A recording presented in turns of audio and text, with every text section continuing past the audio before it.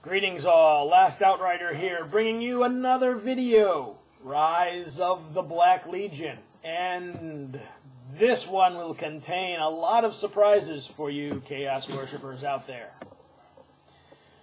When the Sons of Horus entered the Eye of Terror, they found a realm of madness, where the rules of the material galaxy no longer applied.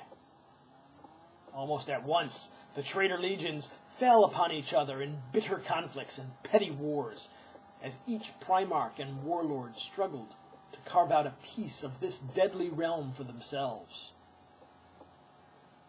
The Sons of Horus had reached the Eye of Terror with the bloodied survivors of the Scouring.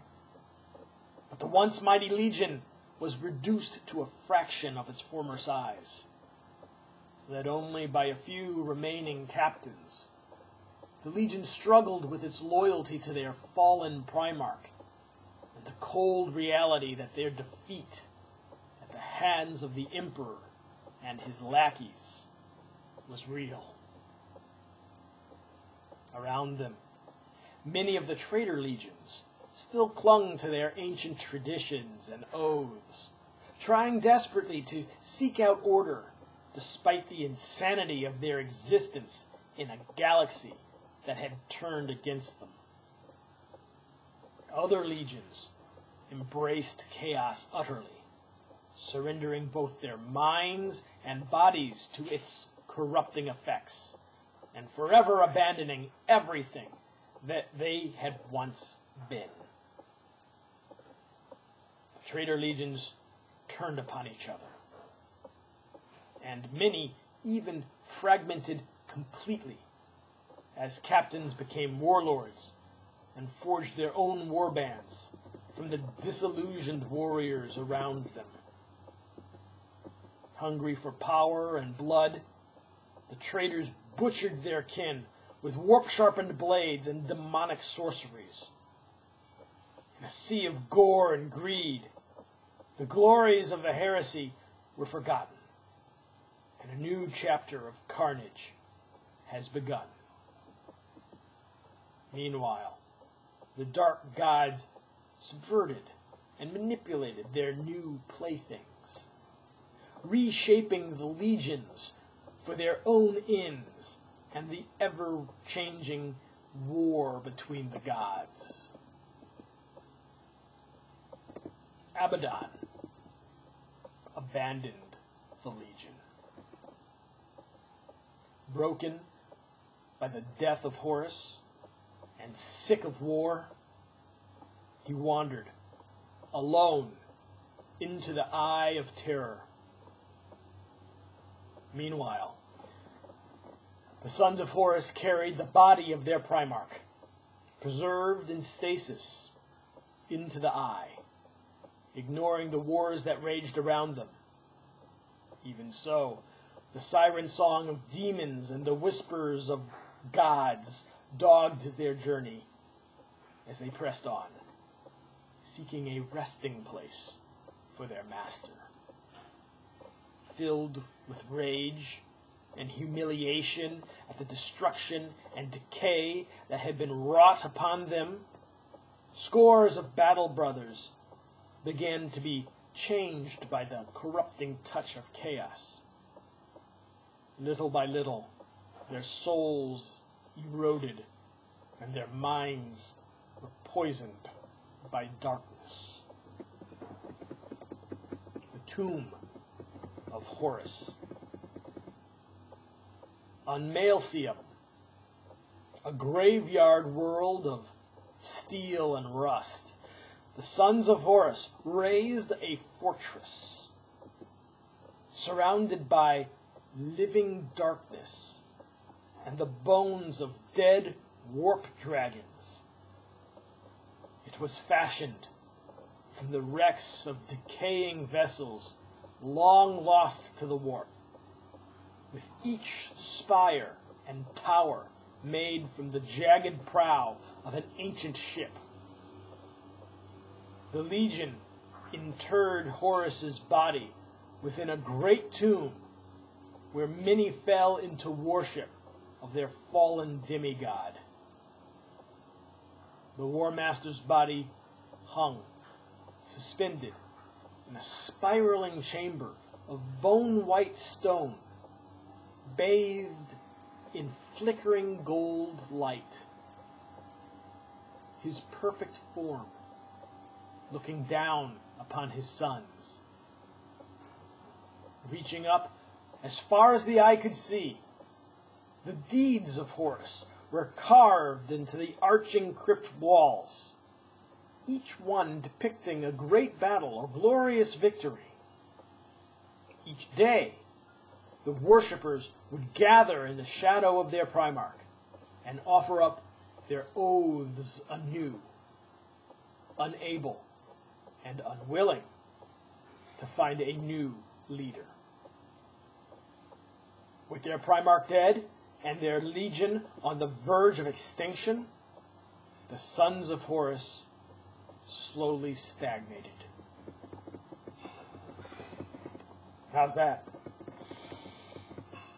Like many of the other traitor legions, the sons of Horus suffered from the incessant demonic attacks during their early years within the Eye of Terror.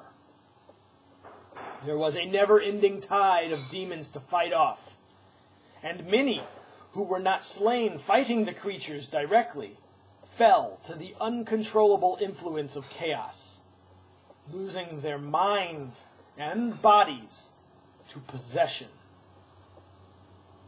They tried to master the art of possession, binding the warp entities to their flesh intentionally, whilst maintaining control of their minds. Through bitter trial and error, the Legion's Psychers were able to protect the warriors from the worst of the Immaterium's effects, preserving their psyches against the reckless insanity inherent in touching the warp.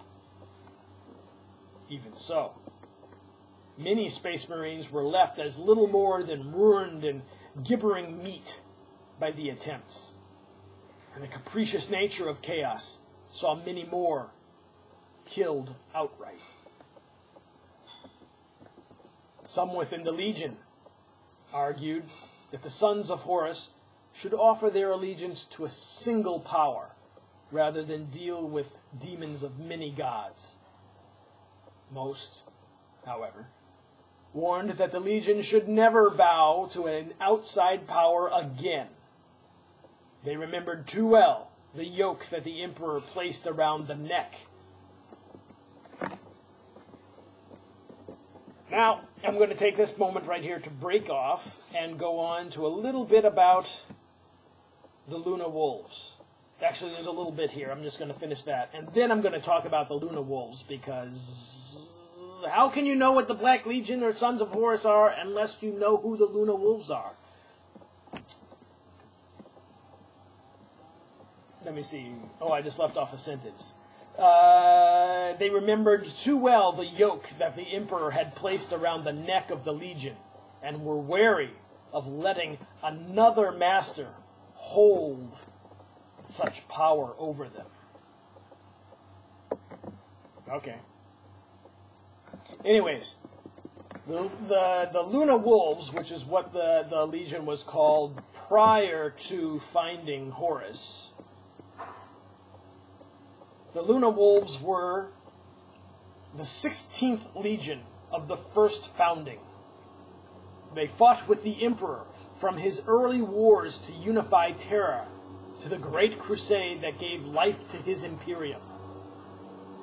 Once reunited with their Primarch, the Luna Wolves were recruited from the vicious gangs of Chthoniya, a world of ancient subterranean cities and rampant lawlessness. They quickly earned a fearsome reputation amongst the Legion's Astardae. Whilst all the Space Marines are bred for war and excel at battle, the Luna Wolves always strove to be better than their brother legions, constantly pushing themselves towards perfection. If there was any chance at competition between the Emperor's armies, the Luna Wolves would try to come out on top.